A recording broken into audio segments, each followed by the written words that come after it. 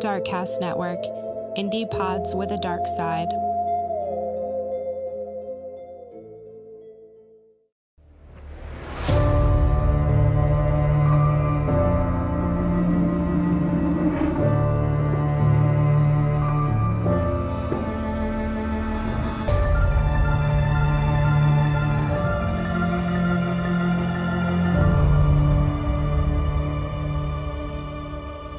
Welcome back to Fuck That. This week, I am going to be covering a case that happened in Connecticut, and it is actually the first case in Connecticut where a person was tried for murder without there being a body. This case has another name. I'm not going to refer to it as that because I feel like it's really shitty, but it is also known as the woodchipper case. And yes, that is where the Coen brothers drew inspiration for the movie Fargo. With that being said, obviously, this episode is going to be a little bit rougher than others, so keep that in mind when listening. In the quiet town of Newtown, Connecticut, nestled in the picturesque landscapes of Fairfield County, which is one of the richest counties in the country, by the way, big money, a gruesome and shocking crime unfolded that would capture the nation's attention. The murder of Helle Crafts, a Danish flight attendant, in November of 1986, brought about the first murder conviction in the state of Connecticut in which a body was never technically found. Helle Crafts, born Helle Lork Nielsen so this is in Denmark. I'm going to butcher it, but just know, if you're in Denmark and you're listening to this, I listened to the pronunciation and I wrote down how it sounds in my head, so I'm going to make an attempt here. If I butchered it, I'm so sorry. Okay. Born in Charlottenlund, Denmark. God, that was so bad. That was so terrible. I tried. On July 7th, 1947, and Helle was a beautiful and independent woman who lived the life of a globe-trotting flight attendant. Helle was vivacious and she had a zest for adventure, and this is what drew people to her, and she was known to charm her way into the hearts of anybody that she met.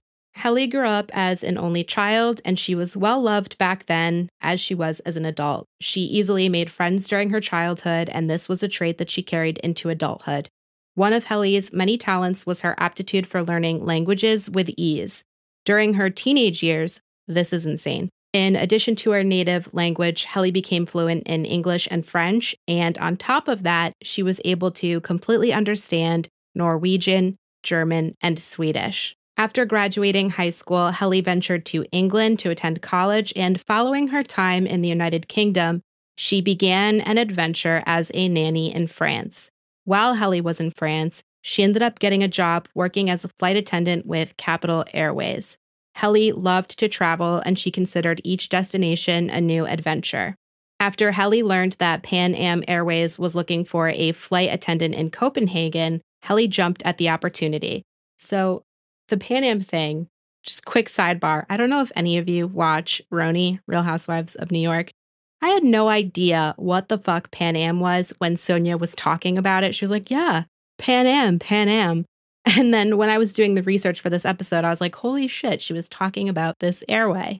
For somebody that is not a rich housewife that lives in New York, I compare things to Real Housewives of New York way too often. But anyway, back to the episode. So Helle was like, I'm going to apply. This is something I want to do. And out of 200 candidates, only 8 were selected. And obviously, one of them was Helle. Helle traveled to Miami for training for her new role. And on May 24th, 1969, while Helle was awaiting a flight, she met 31-year-old pilot Richard Crafts. Richard I'm a Dickhead Crafts was born in New York City on December 20th, 1937, and was one of 3 children. His father, John, was a successful businessman, and the family was well off. They ended up relocating to Darien, Connecticut.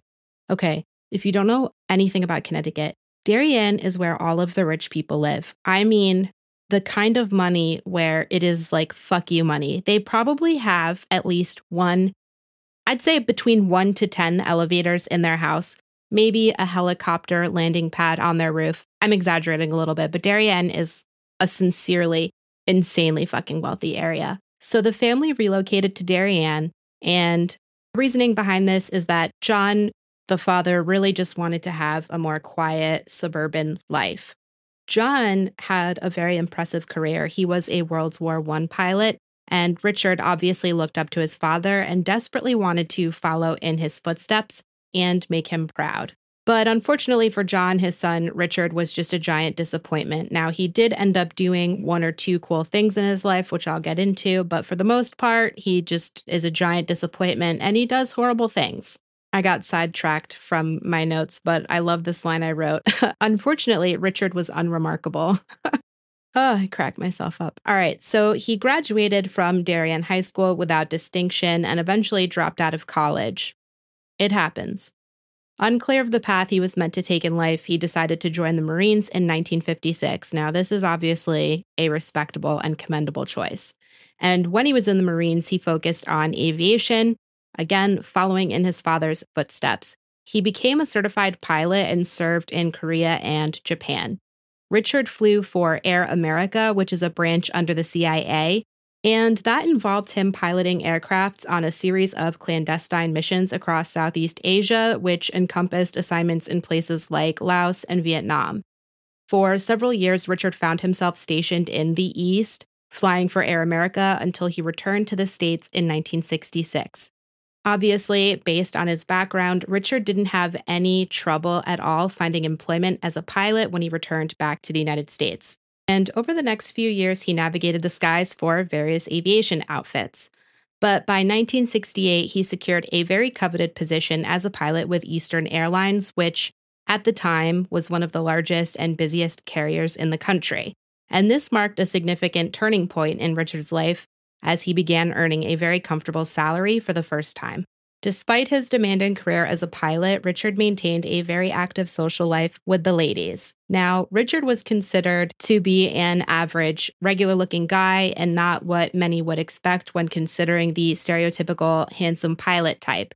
He was 5'8", nothing wrong with that, but for some reason, some of us ladies are not very nice to men when it comes to their height. I'm sorry, ladies, I love you, but we are. We're not nice to men that aren't 6 feet tall and up for some reason. We got to stop that. It's mean. Richard was 5'8", and he was just a regular dude. But women were drawn to him because the man had charisma. He had oomph. But when I say oomph, I'm not using it nicely. This means that he was a ladies' man, that women were drawn to him, and those that knew him never saw him without a woman at his side. And Richard was known to specifically only date flight attendants, and he used his stories, some of them fabricated or made to be much more dramatic, from his experiences with Air America to reel them in. And that's gross. Don't do that. Just be your fucking self. So in 1969, when he crossed paths with Helle, he was already engaged to another woman at the time. But I'm not sure if Helle didn't know this, or if he was deceitful about it, or if she knew and was okay with it. A lot of different sources say a lot of different things, but at the end of the day, this is a murder case, and that is something that I feel is irrelevant in the fact that she was murdered. So just letting you know, I couldn't confirm which, but I do know that Richard was engaged when he met Helle. Richard and Helle had a very strong relationship, but it quickly became on and off again, and that persisted for several years. They were frequently engaging in passionate arguments. A lot of times this happened in public settings, but inexplicably, Helle found herself drawn back to Richard time and time again. Helle's friends observed the tumultuous dynamics between the two, and they were skeptical and obviously concerned. They were really confused as to why Helle, who was strikingly beautiful and magnetic, would continue to remain entangled when it was evident that she could be with probably anybody that she wanted. Before I dive deeper into their relationship, I do just want to say this is something that I've covered on the podcast a lot. I'm sorry, it's something I'm never going to stop talking about because domestic violence is something that's a very important topic to me, and I hope if there's anything I can do with this podcast, one of those things would be to educate people on domestic violence. It's easy for people like Helle's friends who meant well and were like, Helle, you could be with anyone you wanted. Very innocent. It's also easy for people to look at domestic violence relationships from the outside and say, oh, why didn't they leave? It's really complicated. It's not that easy. Domestic abuse doesn't just start from the get-go. There are cycles, manipulation, and there's trauma bonding that can oftentimes mimic what happens to the brain when there is an addiction to a substance like an opioid. And I know that sounds crazy. I'm not going to get too much into the weeds with this because I don't want to get off track, but it's true. So the push and pull between giving somebody love bombing and then discarding, it creates this weird cycle of hormone release to the point where the reward system, so the dopamine, is quite literally being withheld and only released when there is that love bombing again after the discarding. So I don't want to get too much into the science of it, but it's true. People that are caught in this abuse cycle typically have high levels of cortisol at a baseline, which is it's stress. And then they are waiting, anxiously waiting for the love bombing and that brief honeymoon phase period where everything is okay. And then that's when the dopamine releases. So it's really complicated. It's really fucked up. Just keep that in mind when you're listening to this episode, because a lot of things that I read about this case is, well, why didn't she leave? And it's just never the question to ask when somebody is being abused. And now I'm going to segue into the start of their abuse, and it's rough, so listen with care. Now, when Helle was with Richard, she initially believed that she couldn't have children, and when she became pregnant, she was pleasantly surprised. Richard, however, was furious at the news of her pregnancy, and Richard hit Helle in response to this and ended up pushing her into getting an abortion. Helle became pregnant again in November of 1975, and she was anticipating his reaction. Let's be serious. She was pregnant and she was hit for it, so she scheduled an abortion out of fear. But then, in true dirtbag fashion, Richard was like, I actually do want to have a child. Let's do it. Helle and Richard wed a few days later in New Hampshire.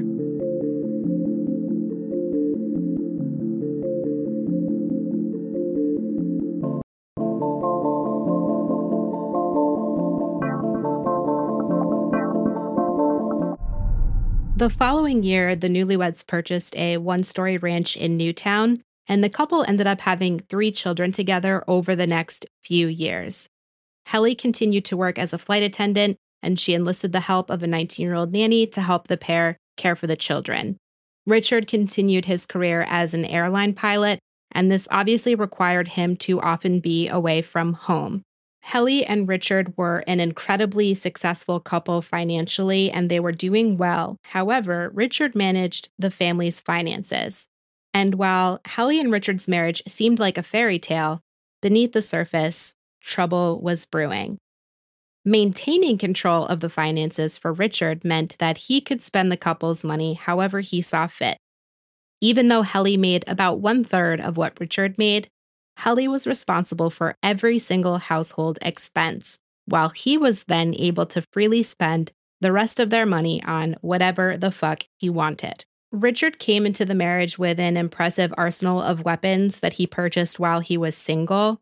And after they purchased their home, Richard was like, oh shit, this is an opportunity to expand my collection as if I am a real-life Call of Duty character. And his collection included several shotguns, numerous handguns, including 9mm autos, 44 caliber revolvers, .357 magnums, and several high-powered rifles, which, by the way, Connecticut, that's really not a thing anymore, because unfortunately, this is the state where Sandy Hook occurred. But this happened in the 80s, so different times. I just realized I wasn't done with that list. Sorry. So going back to the rifles, he also had several semi-auto firearms, crossbows. This is weird to me. Hand grenades. Like, what the fuck are you going to do with those? Like, what are you doing with hand grenades? To each his own, I guess. And thousands of rounds of ammunition. To my knowledge, Richard did not believe in zombies and was not preparing for a potential zombie apocalypse. So this is something that gave Helle pause. But this is what Richard was into, and he devoted every single free hour that he had each week, and there weren't many, not to his family, but to maintaining and expanding his collection. And he also frequently attended gun shows in Connecticut and New Jersey, ultimately to acquire more. But Richard's insane spending really went beyond the weapons and ammo. It also included the purchase of, and this is just so weird, and I don't understand it, but a lot of landscaping equipment, tractors, lawnmowers, and a $25,000 backhoe that Richard never used. If you're wondering what a backhoe is, I too had the same question when I was doing my research, and it's just like one of those big diggers. You'd see it if somebody's trying to excavate something. It's probably the most cliche toy that Tonka makes, those little yellow diggers. So he bought one of those for $25,000 almost 40 years ago that he never used. That is an insane amount of money. So their front yard became insanely cluttered, and this angered their neighbors. They lived in a nice area, and they didn't want to look at that shit. I can't blame them. I wouldn't want to look at it either. It would be bizarre and concerning to me, so I understand. So fast forward to 1982, Richard is juggling his very demanding piloting job at Eastern Airlines. He has a house that's in constant need of repairs. Richard decides that he's going to join the Newtown Police Department as an unpaid auxiliary officer. And this was a role that he took seriously. And he would often linger at the station during his off hours, and he was known to respond to calls without official authorization. By 1986, Richard landed a paid police officer job in Southbury. So he left his piloting job where he was making way more. And when he took the job, he was hired on at $7 an hour, which is about $19 an hour today. Now, there's nothing wrong with somebody that makes $19 an hour. However, as a man in Connecticut with a wife and 3 kids, it was a little bit concerning to Helle and everyone that knew them that he would just quit that job where he was able to help and provide for the family to make a fraction of what he made as a cop. As if the pay cut wasn't enough, he then made the decision to invest the family's money that they had saved into attending expensive police training seminars. And this is so corny. I can't with this man.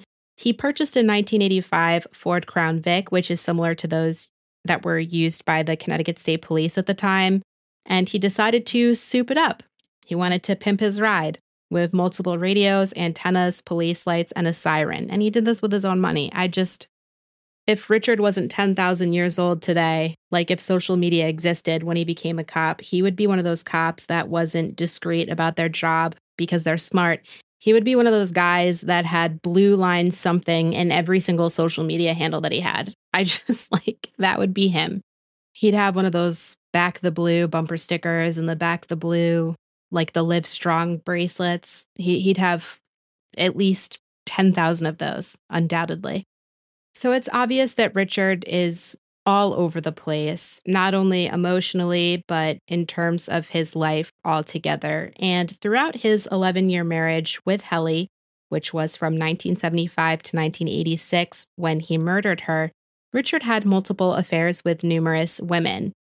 Helle's marriage to Richard was deteriorating. She was over it, and she began to openly discuss divorce with friends. In the summer of 1986, Helle took action and she hired a divorce attorney. Helle also hired a man named Keith Mayo, who was a former Connecticut cop turned private investigator, to gather evidence against Richard. A month prior to her disappearance, Keith showed Helle photos of Richard with another flight attendant that he was having an affair with for at least a decade. For those that knew Richard, or for those that knew Helle and Richard together as a couple, almost every single person described Richard as cold and detached. Richard had issues with alcohol consumption and spent most of his time at home in the basement, ignoring Helle and their children.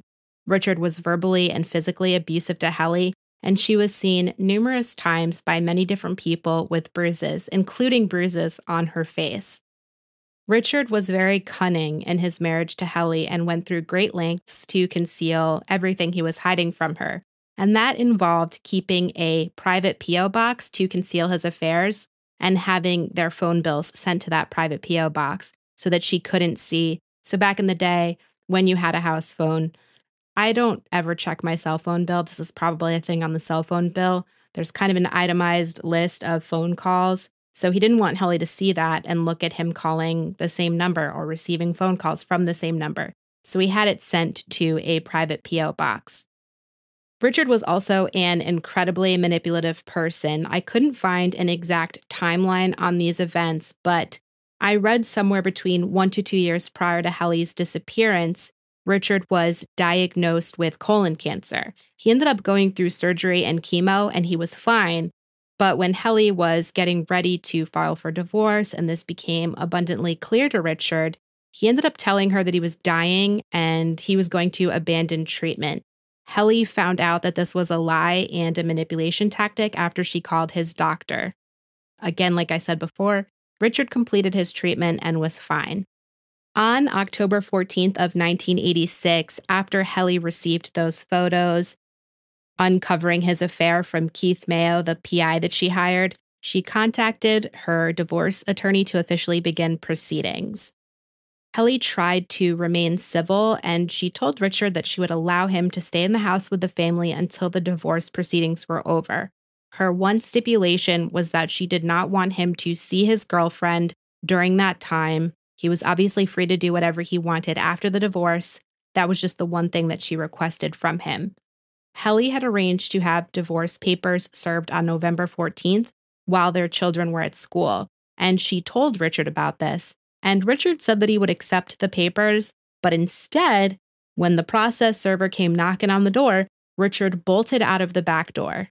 Richard was not going to accept or sign those divorce papers because he had other plans for Helle. According to the Center for Relationship Abuse Awareness, Education, and Action, the most dangerous time for a partner experiencing domestic violence is when they leave the abusive partner. 75% of domestic violence-related homicides occur during separation, and there is a 75% increase of violence upon separation for at least 2 years after. On November 18th of 1986, central Connecticut was hit by a severe winter storm. Snow and sleet covered the region, creating impossible driving conditions and several power outages. In Southbury, utility worker Joseph Hine began his night shift at 11:30 p.m., spreading sand and plowing roads due to the heavy snowfall. Around 3:30 in the morning, while plowing along River Road, which is a pretty remote road where you don't typically see people from the general public driving along, Joseph encountered a parked U-Haul van with a woodchipper that was attached to its back. The van's lights were off and the rear door was closed. A man near the driver's door signaled for him to pass, so he thought nothing of it and continued along his route. But 2 hours later, at 5:30 a.m., he returned to River Road and saw the same U-Haul with the woodchipper. But this time, the rear door was open, and there were wood chips inside. At this point, Joseph paused, and he thought it was really weird that somebody would be operating a wood chipper in the middle of a blizzard. But Joseph continued his work, and he watched the U-Haul fade in the distance from his rearview mirror. Now, the night of that storm, which was a Wednesday, Helle returned home from a work flight from Frankfurt. A friend dropped Helle off at home, and as the friend watched Helle walk into her home, that was the last time that anybody saw Helle alive, except for her husband, Richard. At 6 a.m. the next day, Richard rushed the 3 children and their nanny out of the home. He said that he was going to take them to his sister's house in Westport since they didn't have any power, and he told the nanny and their children that Helle had already left for his sister's house and that she would meet them there. But Helle never arrived at his sister's home, and Helle was never seen or heard from again. And as news spread about Helle's disappearance, Helle's coworkers and friends were all in agreement that Helle was a devoted mother who wouldn't just up and leave her children. And after Helle had not returned home for a couple of days, they told investigators about Richard's ongoing abuse and multiple affairs. Police also learned that Richard had many different versions of what happened to his wife, Helle, the last night that she was seen. Richard told a neighbor that Helle had made a trip to Germany and would be returning home soon. He told other people that he wasn't sure where Helle went. 2 days after her disappearance, he told the nanny that Helle had to fly to Denmark because her mother was ill and that she would be back on the 24th. But Helle's mother was fine, and she had not seen or heard from Helle either. It was actually one of Helle's friends who ended up getting Helle's mother's phone number in Denmark, and she called her to check up on her and Helle, but Helle's mother told her that she was in good health and that she wasn't anticipating seeing Helle until the following spring. This really upset Helle's friend, so she took this information to the police, and she said that she spoke to Helle earlier in the month, and Helle told her that, quote, "If anything happens to me, don't assume it was an accident."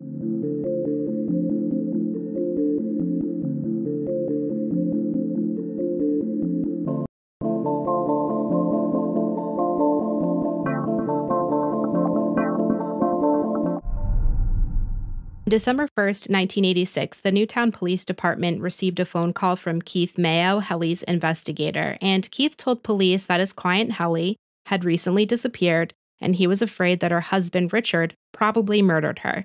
He insisted that the police begin to investigate this disappearance immediately. I think immediately, right off the bat, one of the biggest problems with this disappearance and investigation is that Newtown detectives obviously knew Richard very well, because he was an auxiliary police officer in their department before. When investigators interviewed Richard on December 2nd, he had confirmed the story that he has been sticking to this whole time, stating that the night before Helle disappeared, she was happy. She showed no signs of being different or upset. He and his wife slept at home, and when they awoke the next morning, Richard said that the plan was Helle was going to go to his sister's house in Westport. He was going to meet her there with the children and the nanny. However, Helle never showed. Richard insisted that he had not seen or heard from Helle since their last conversation and encounter prior to her allegedly leaving for his sisters, and initially the police did not express concern over Helle's disappearance. Newtown police assumed that Helle's disappearance was like most others, and most disappearances aren't actually like this, but I digress. They assumed that Helle was an upset spouse, she needed some space to cool down, and that she would return home safely after she calmed down. But that sentiment quickly changed once investigators began interviewing those close to Helle. When Richard spoke to detectives, he ended up taking and passing a lie detector test, and the lieutenant in charge of investigation at Newtown at the time considered that enough to clear him. Detectives ended up interviewing the nanny, who told investigators that Richard abruptly woke her up at 6 a.m. on the 19th and said that Helle's sister was driving to his sister's house in Westport and that they would join her later to wait out the power outage. Like I had mentioned before, he did end up bringing the children and the nanny there, but what is strange is that he left immediately after dropping them off, and he didn't return to his sister's house until 7 p.m. that evening. When the nanny asked about Helle, he initially said he had no idea where she was. Later, when she asked again because she was concerned, he claimed that she was in Denmark with her sick mother, which we know is not true. The nanny also told investigators that she had noticed missing carpet pieces in the master bedroom, and she said that this was where she noticed a dark stain. And Richard had told her that this was due to a kerosene spill. I mean, you can't kerosene in the master bedroom. This dude is supposed to be a fucking pilot. He's obviously intelligent. That is what you came up with. A fucking kerosene spill in the master bedroom. What is this, the 16 fucking hundreds? I know there's a power outage, but what are you, fucking operating 15 different lanterns that are fueled by kerosene and whale blubber? Do you carry those lanterns to your outhouse? Anyway, so he took and passed that lie detector test on December 4th, and while that lieutenant cleared him, there were some detectives that remained skeptical, considering basically the interviews that they had with people, the nanny, and there were some that thought that it was really unusual that Richard would go from being a pilot to a cop, and there were some detectives that just thought it was bizarre. But while his behavior was questionable, there was no direct evidence of him doing anything wrong. So detectives decided to try to conduct another interview with Richard. This interview occurred on December 11th, and this was when he was on duty at the Southbury Police Department, which is where he was working the night shift. Newtown cops were like, yo, Southbury, send him over. So they did. And according to police reports, this is how the interview progressed. I'm not going to read it line for line because it's a lot, but they asked if he knew that Helle had hired a PI. He said no. Did you know that the PI has documented your relationship with that lady? No. Why would your wife tell her friends she was afraid for herself regarding serving you divorce papers and tell them to check on her if something happened? To which he replied, I cannot imagine her saying this. It is completely out of character for her to say this. They asked questions about when and why Helle left on the 18th, and he said, "Those answers are in my statement." They asked about the bedroom rug, and he said that all of the rugs in the house are being removed and replaced, and said that kerosene was what was spilled. They asked if he cut the pieces out. He said, yeah, 2 feet at a time. It's easier to remove it that way. They asked him what he did with the rug that he took out of the bedroom, and he said he dumped the bedroom rug in the Newtown landfill 1 week ago. It was blue in color. They asked, why have you been telling everyone different things about Helle being missing, like her mother being sick? He said, I didn't want to say my wife was gone, and I did not know where she was. Has Helle received any mail since she has gone missing? He said no, she has gotten no letters since she left, and she usually gets about 2 letters a week, that is very strange to me. Why would she suddenly stop receiving mail? It takes time, hypothetically, let's say that she forwarded to another address. That takes time. It doesn't just process right away. I guess you could argue that she had planned to disappear, but come on. By Christmas, police obtained a search warrant for the Crafts home, and this uncovered many clues. They found pieces of missing carpet from the home and the bedroom floor, which had been removed.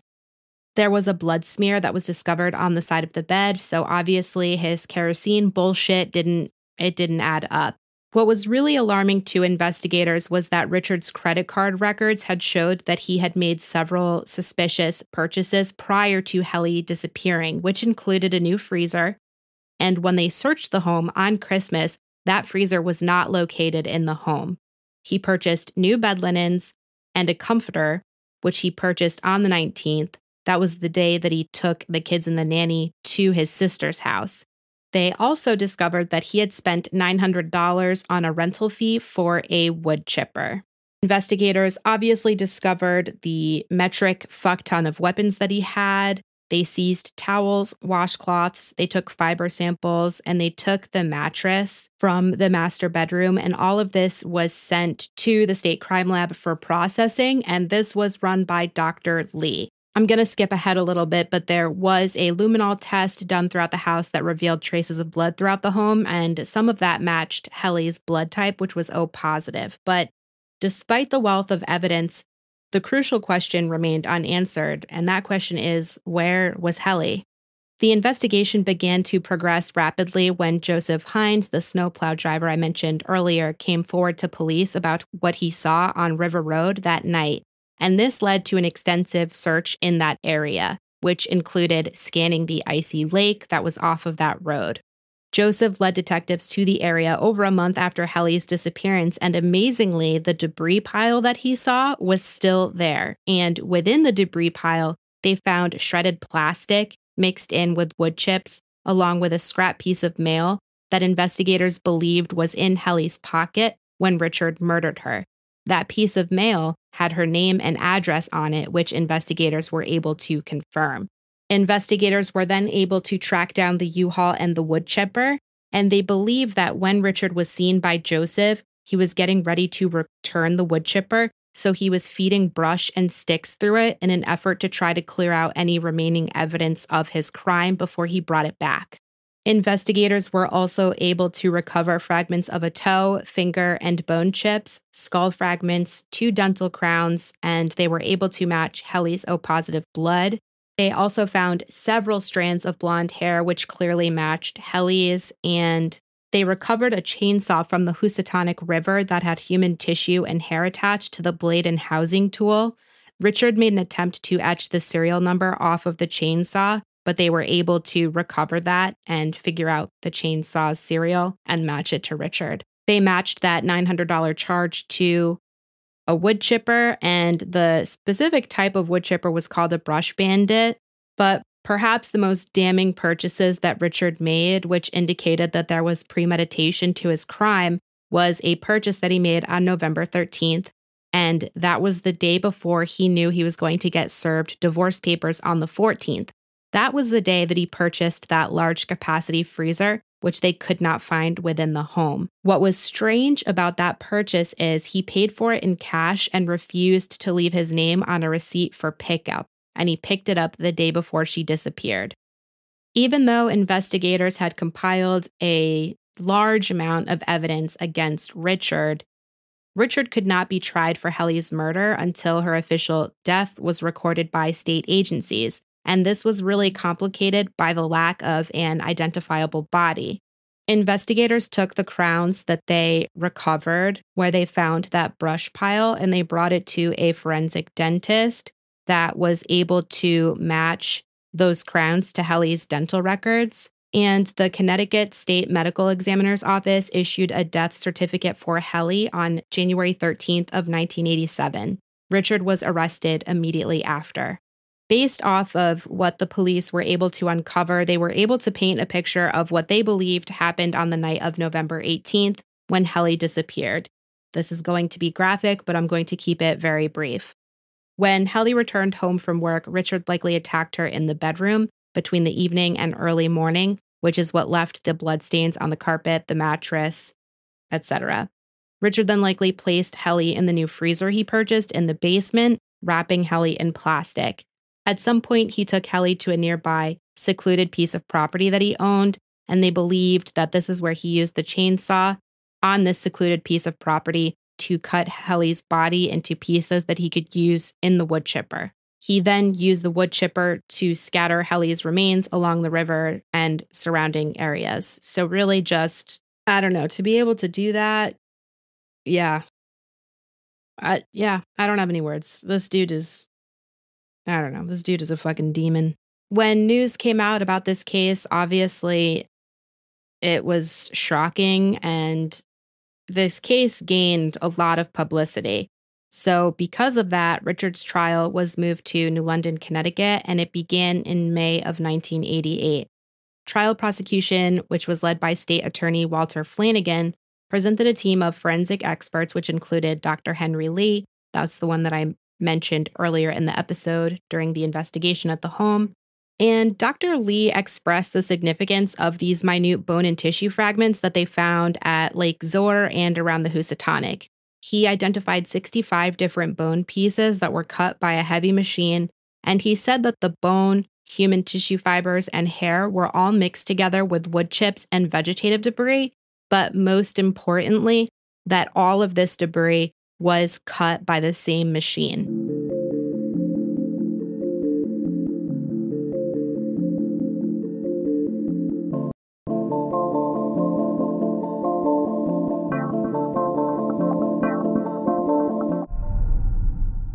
Another key piece of evidence was the chainsaw that was recovered from the Housatonic River on December 30th, and this is where they found the hair, tissue, and they also found several blue fibers that were recovered from within the teeth of the blade, and that matched the blue rug inside the home. Even though Richard scratched off the serial, they were able to uncover the serial, and that matched a receipt that Richard had at home from January 9th of 1981.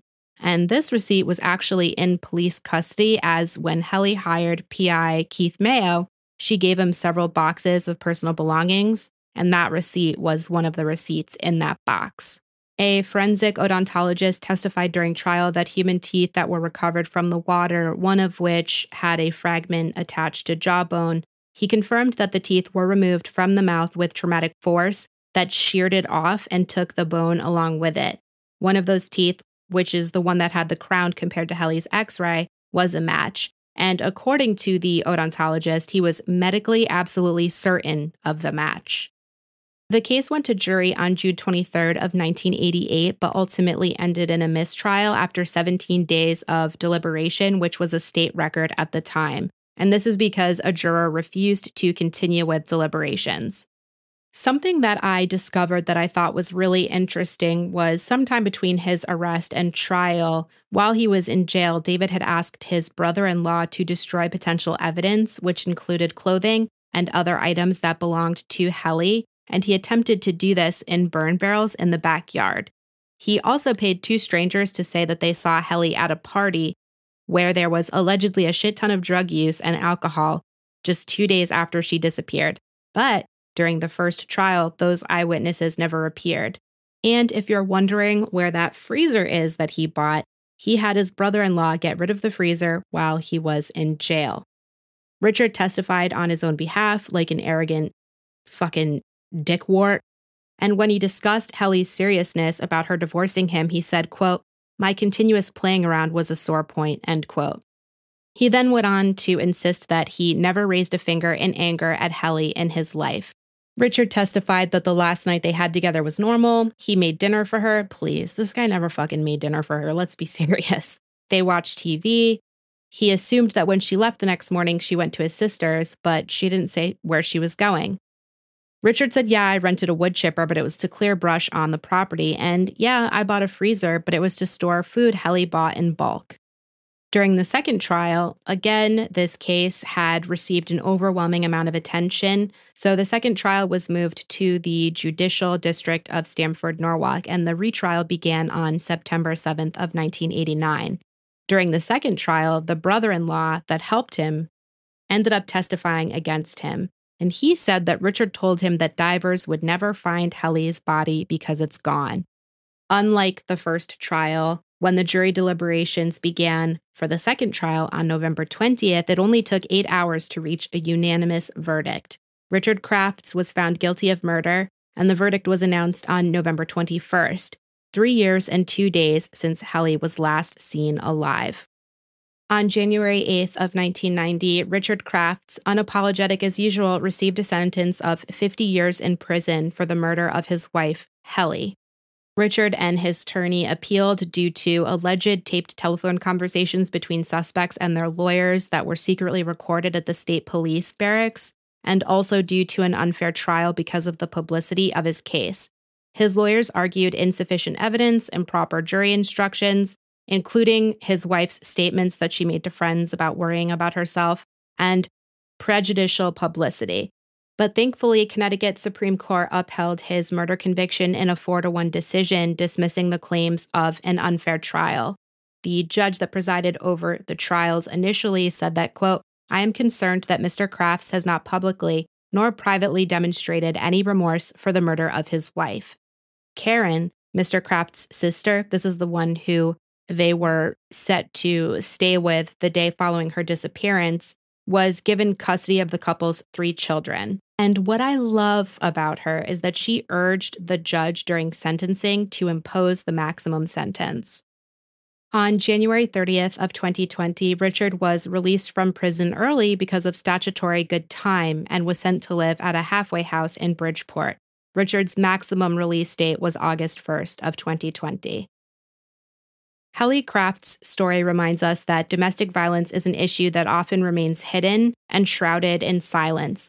Stories like Helle's should be a reminder to us that we need to be vigilant against domestic violence and offer support to anybody who may be in an abusive situation.